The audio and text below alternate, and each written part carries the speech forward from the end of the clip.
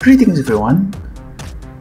The Fiend is one of the ways that you can earn a lot of crystals, Titan crystals, which is used to amplify your damage, and you can literally pick whatever you want when it comes to stats. But many people have came and told me how to actually increase the score of you, because you have only limited attacks per day, and which totem is actually much better. Now I need to explain something. No matter what happens, after 30 seconds the evil tyrant will just kill your army, which means the following. The first thing you need to be aware of is that you don't have to put so much frontline.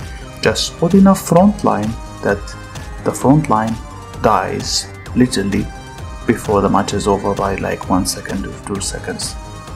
And now here in my reports, if you can see, I have been using only the shield totem. Shield totem is good for PvP, but shield totem is really bad for PvE events. I'm gonna show you an example. These are my old days of trying. I did around 91 millions. I'm not sure if that's a million or billion, but anyway, I'm gonna show you the difference when I switch into the attacking totem, the fire one for example.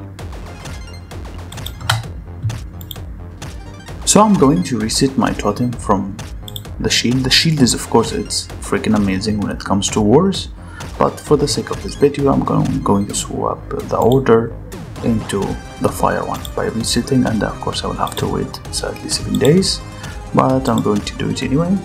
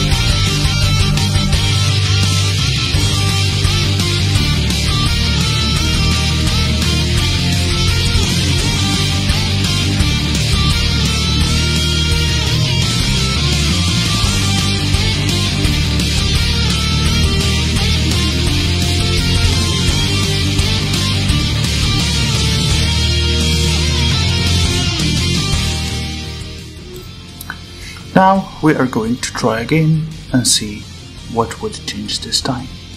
As I said, you should never ever max out your front line. You should just make sure that your damage dealings are already high enough, and you can even put some other front line, like if you are for example an even, you can put some odd army so the monster moves and takes more time until he kills your army.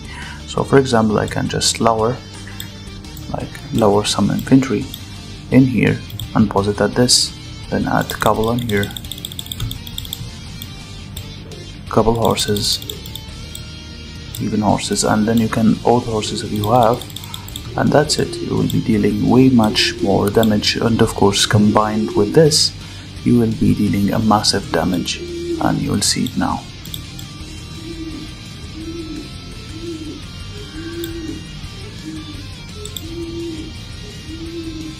So see guys, he is going to spend an attack each time he's attacking troop type, since he doesn't have an AoE, which again this will contribute in wasting a lot of time.